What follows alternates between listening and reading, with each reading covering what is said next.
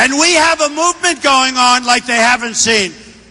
2 weeks ago, Bill O'Reilly, smart guy, tough guy, not easy. He said in his lifetime, politically speaking, this is the greatest phenomena he's ever seen. What's happening? Many other people have said it. Some of the pundits that hate me have said it. They hate me. They can't stand it. First of all, one of the reasons they dislike me so much, because they've been wrong so often, right? We have a guy, nobody ever heard of this guy. I shouldn't even do this because I built up his name, but he's a real lightweight. His name is Bill Kristol. From day one, this poor guy, I watch him, but here's what I don't understand. Why do you keep putting a guy on television that's been proven to be wrong for so many years? First of all, he wants the war in Iraq.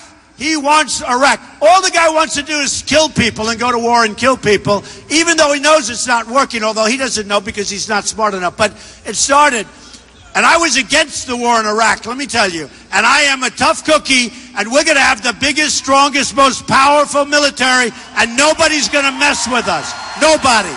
Nobody is going to mess with us. But I just happened to see this guy in one of the shows the other day. Bill Kristol, he's got some magazine, I don't even know what the hell it is, and he's saying, oh, we're looking for another candidate. We're looking.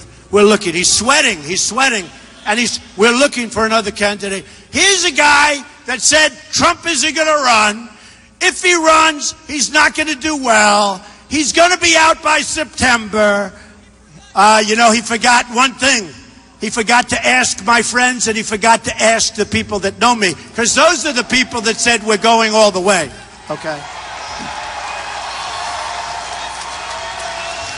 And I get a kick out of these people.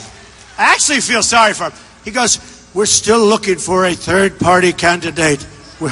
We think we're going. He's been doing this for like 9 months. He can't find anybody. What a loser. What a loser. And by the way, I heard his magazine is doing so badly it's ready to fold, so don't bother with him, okay? But you know what? After a while, you sort of give up. Like poor Mitt Romney. Poor Mitt. I look at this guy.